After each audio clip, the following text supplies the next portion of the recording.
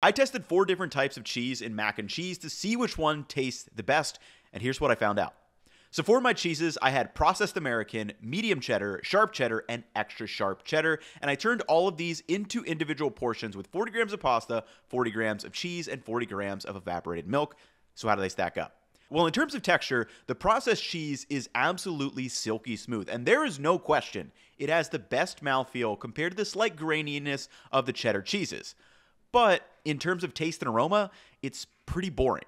On the other hand, the extra sharp cheddar is my favorite. It's intoxicatingly good, super cheddary, but it kind of has that dry graininess, so you know what that means. I've got to do another test to find out what is the best ratio of processed American with the extra sharp cheddar.